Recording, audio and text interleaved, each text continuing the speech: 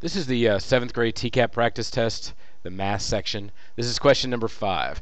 The question says, which graph best represents the solution to the inequality 4 minus a over 2 is greater than 3? Well, the first thing I'm going to do is rewrite the problem because it's way in an inconvenient spot where I'm standing anyway.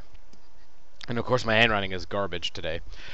If you haven't seen any of my videos before, I do kind of follow a method to solve these sort of things. So the first thing I like to do is draw a line down the inequality. Now I need to find out a way that I can get a by itself. That's my real goal here. So I'm going to move the thing that's the furthest away from the a, and this 2 here below it is further away because it's separated by this dividing line. In fact, what this says is 4 minus a, the entire statement, is divided by 2. So I need to get rid of divide by 2. So what I'm going to do there is multiply by 2. So those eliminate. I'm going to bring down 4 minus a.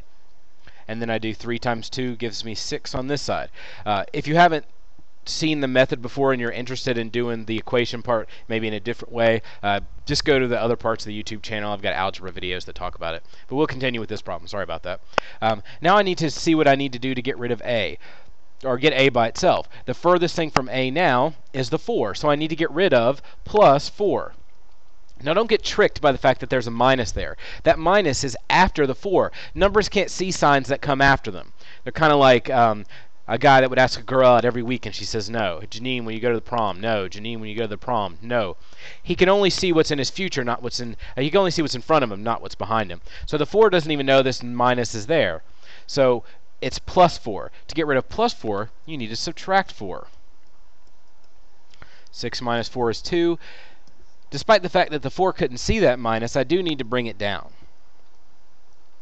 So what I'm left with is essentially negative a. What that means, even though you can't see it, is that it means negative 1 times a. So in order to, and by the way, you know it's times because they're touching. If hamsters touch, they multiply. Same things with numbers and variables. If they're touching, they're multiplying. So I need to do the opposite operation to get rid of it. Divide by negative 1.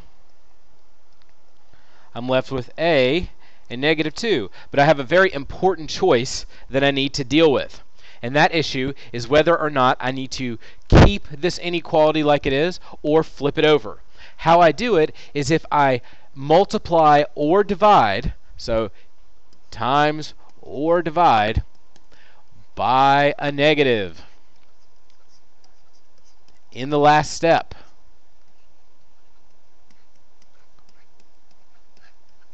Then you flip.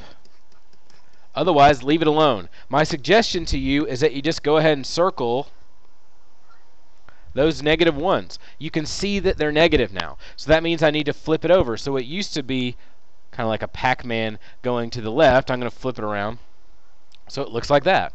Now, I always read my inequality from the variable side. Don't just go which way the arrow points, even though this time it actually does work. It doesn't always work. I'm going to look at the a and see which side of the inequality it's next to. It happens to be next to the little side. See, this part being, this line is big because it represents how far it is from top to bottom. This dot is very small. So a is next to the little side, which means less, which graphing means left. So if I draw my graph, I'm going to go to negative 2, make a circle, and then I'm going to go to the left. So it goes this way. So my answer choice that I need to choose here is D.